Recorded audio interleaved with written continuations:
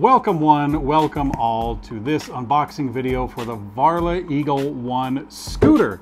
So this is actually not the first scooter that we've done on Blue Monkey Bicycles. We've done at least one other one. But hey, it's their money, so let's go ahead and give it a whirl. So the Varla One Eagle scooter is pretty dope. I think I'm starting on a pretty good foot for scooter stuff because this has two motors, a big battery. I want to say it's 14 amp hours or more. We'll find out when we cut it open. Dual suspensions, got lights and all that, and it also has some customization points in it as well. So I'm actually pretty excited. Whoop. Let's crack her open, see what we find. All right, so in here we have quite a bit of styrofoam, quite a bit of scooter as well. What is this? Most likely the charger. And there's the other charger pieces to it. Because of all that customization, some stickers that I'm sure are gonna find a great home. So the handlebars, here's some more caps for the wheel ends. Ooh. Wait, is this thing pretty much assembled? It's really close, really close. We have a multi-tool inside. Cool, a multi-tool. I'll put that in my bin of other multi-tools. All right, here we go. Take that, Mother Earth. All right, so we got the handlebars, little stem cap of styrofoam right there. Yeah, this thing's pretty much almost done. This is gonna be great. It looks like it's pretty much fully assembled except for the handlebars. So I'm just gonna go ahead and He-Man pull the whole entire thing out and then we'll go from there. Oh, ooh doggy. It's kind of heavy.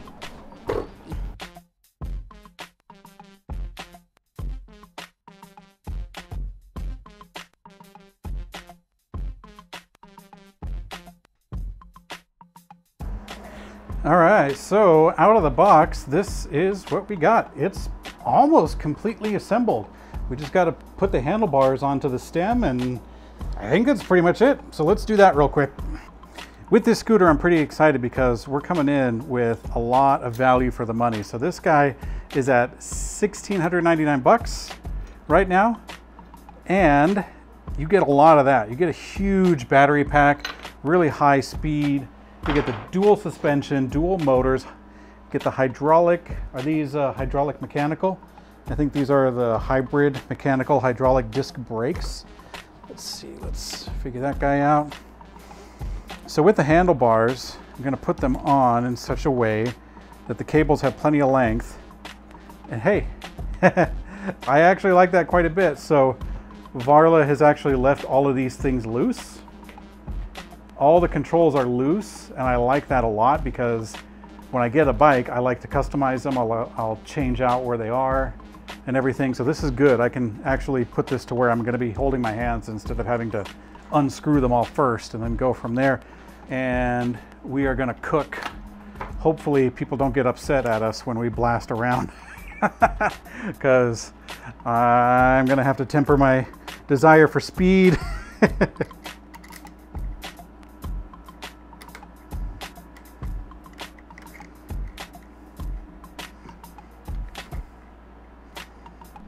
All right, so let's go ahead and work on the handlebars a little bit.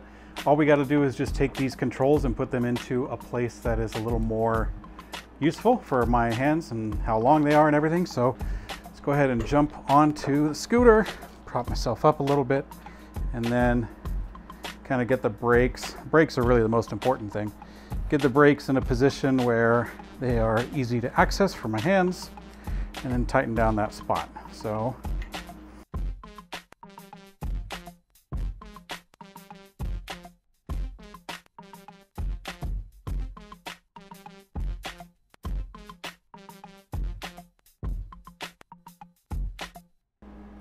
one thing I did notice is that the left-hand brake is for the rear, the right-hand brake is for the front. So if you are accustomed to motorcycles, you'll be right at home. But if you are accustomed to American bicycles, it will feel a little backwards. But they're pretty strong brakes, so be aware of which one you're using when you're riding this guy. All right, so on the front, it looks like we've got a selector switch Eco Turbo, and then single dual. So I'm going to bet that this one changes whether you're using one motor, most likely the rear, or two motors, and it's just a toggle switch on or off. Same with this guy for Eco or Turbo mode. And then this is the bell for warning pedestrians of your presence. I don't know how effective that's going to be if you're going super fast, but we'll find out. Over here you got a locking mechanism. There is a key insert right there, and then like a little digital code. And then up here is the main display that shows you your speed and how far you're going, and also the throttle is attached to that too. So that's how we're going to get this thing going. So yeah. Oop, here's the keys. Ah, this is showing us our voltage. Okay, so our current voltage is 57.3. This is a 52 volt battery pack. When it's all charged up, it goes to about 58.8 volts, if I remember right. So we're looking at a pretty good size for our capacity. Go ahead and turn on the scooter. Oh, look at that color display. That's really nice. Got some neon green for the speedometer, kilometers at the moment. Total 0 odometer, nice bright forest green for the battery. It says gear 1, I'm assuming that's for turbo or eco. Let's go ahead and press that button. No, nothing. Doesn't change the display at all. Let's go, okay. These two buttons don't seem to change the display, so you're gonna have to, I guess, feel that for yourself. Pressing the mode button. Okay, 1, 2, and 3. That might be the cap speed, the cap for the top speed. So let's go ahead and switch it to, I think we're in single motor, and I'll try to hit the throttle a little bit. There we go. There it goes. Hey, look at the brake lights. Awesome. So perhaps you press and hold the mode button. Yep, there we go. Now we have the rear lights in the back. There's these two really bright LEDs on both sides. We also got a light up in the front for both sides, one there, one on the other side. Squeezing on the brakes, that will make the rear lights flash. So it's got a fully functioning brake light. Now, to my surprise, these are not lighting up. I suppose these two bits are just reflectors. I don't know if they're, well, it kind of feels like there could be a wire. No, there's no wire going to this, so yeah, this is a reflector, and I'm sure the other side is as well. Let's go ahead and turn off the lights. So these two are reflectors. The actual lights are back here. So yeah, let's go ahead and tighten up these sort of guys, and then we'll go from there. We are, oh, feel that suspension. Look at it go. Boom, boom, boom, boom, boom. It's like a pogo stick. Woo! All right, so the build for this guy was incredibly easy. We are ready for our first ride. I think I'm going to be adjusting the suspension right here. I kind of want to go over the brakes a little bit. These seem to be a little loosey, but we'll see what it comes out to. Also the front suspension up here, I'm going to be goofing with that a little bit. So yeah, we'll go over that, but it feels pretty solid, pretty solid all the way around. Let me show you some of the other stuff that it came with. Of course, we got stickers, more stickers. These are caps for the axle. There's two sets for both the front and the rear. So a little cap will go on there to keep it looking nice and also prevent it from bashing into something in your garage. Of course, I got the owner's manual. This is part of the charger. This is the other part of the charger, which is great because we got a 52 volt charger with a nice secure plug on there that even screws in. So that's really nice. Spare tube, which is good news. Definitely want to have one of those on hand. And then something that was quite surprising to me was some different stickers for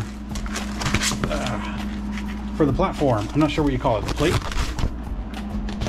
So we got our American flag design. We've got like Black Hawks or helicopters. I'm not sure if it exactly is a Black Hawk, but helicopters, and of course this graffiti style for the Varla scooter. I like this one the best, but already from the get-go it has this Ghost Rider sort of thing, the flaming skull, which I must say is incredibly fun. Not my personal style, but let's see what we can get away with, shall we? This will be great. Aside from your set of keys, which are responsible for turning the whole thing on, you've got your eco and turbo selector, your dual or single motor selector, of course the bell, your display. Go ahead and turn that on real quick. Really like this display, nice bright colors. I was not expecting a display quite this nice. And yeah, whoa. It really goes. And I think I want to put this on there. I might just peel this one off, this Ghost Rider, put that one on there just like that. That's going to be fun.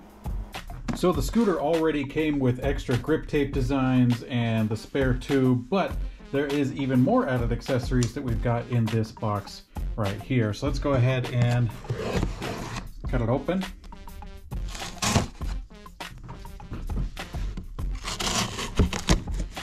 Take a look at what we've got. So in here is one of my favorite accessories. I can tell you already, a seat. The platform is down in there. So there's the seat. Let's get this. Ooh, this is the front bag. So that's gonna go onto the scooter right there. And then we've got, aha, an added front light. That's going to be sweet. We'll crack that open. And then at the very bottom, we have a platform for the seat. So that platform is going to go right around there. Figure this guy out. It looks very stable. It's very quite heavy. So yeah, let's go ahead and put these on. There we go. Okay, so you got to kind of bow it just a tiny bit to make sure that it bites on both ends. It doesn't rest into position. You got to really cinch it down nice and tight, which is a good thing.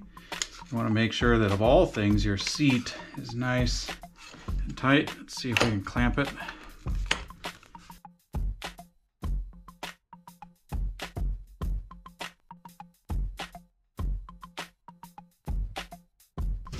All right, so if you look up here, this actually has a suspension aspect to it. Right in this part, it compresses as you go over some bumps. So aside from the dual suspension on the scooter platform itself, you also have a suspension here on the seat post that kind of collapses in to absorb some of the bumps.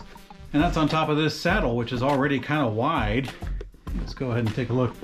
This saddle is actually pretty wide and deep, so it has a good footprint on it and also some depth to it with the springs inside. So this is going to be really comfy. All right, let's take a look at the rechargeable LED brake light.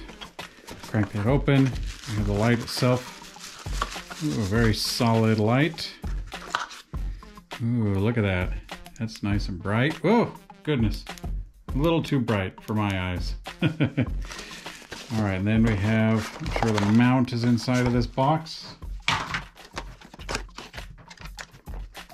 Okay, so we've got some rubber spacers, a couple different sizes, recharge cable, and then the mount. So we can either go with the dual mount that'll put it right in the center, or we could go with the single mount if we want to put it offset. I'm going to go with the dual mount, so let's go ahead and put that in there.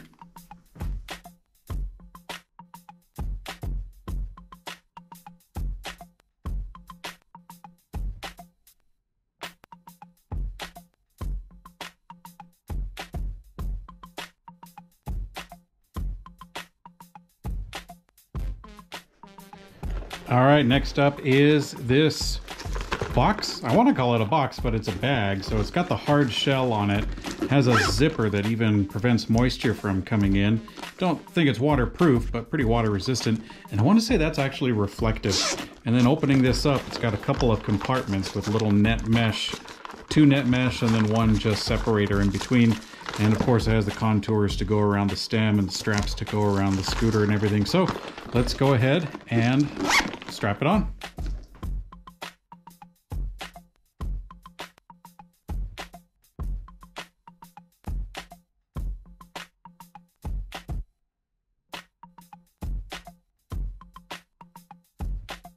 All right, so now we have the light installed and also the bag, the front bag.